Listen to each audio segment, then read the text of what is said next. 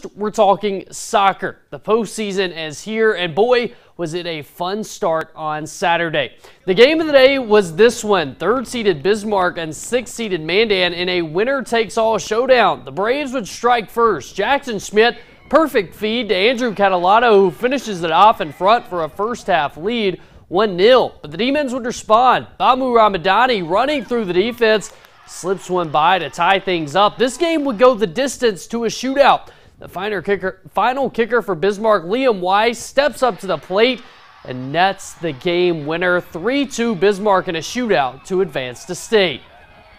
I mean, it was nervous. I know I've taken PKs before, and earlier in the game when I conceded a goal pretty much, it was just, that was on the back of my mind, and I just had to shoot through it, I guess. It was amazing. It was just crazy. I don't even believe it still. It was amazing.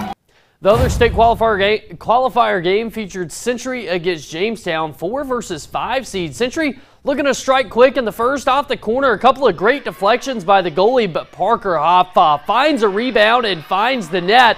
1-0 Pats. They keep the pressure on through the half. This one from the far side, but Ryan Larson gets the fingertips on it for the save to keep it out of the net. Blue Jays looking for some scoring opportunities late. Scary collision near the net, but Abel Kramer staying aware, pokes it out. Century hangs on to win 2-1 to advance to state.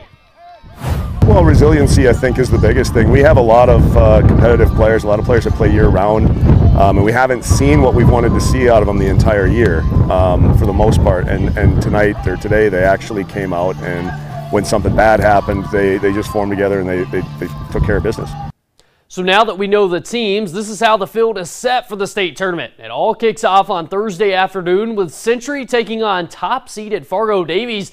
The Eagles, the defending state champs, and haven't lost a game yet. Then it'll be Legacy facing West Fargo. The Sabres came up short in the WDA title game, so they'll be looking for a little first-round revenge. On the other side of the bracket, it's Minot as the top seed from the West playing Red River, and Bismarck facing off against the second seed from the East, West Fargo Cheyenne.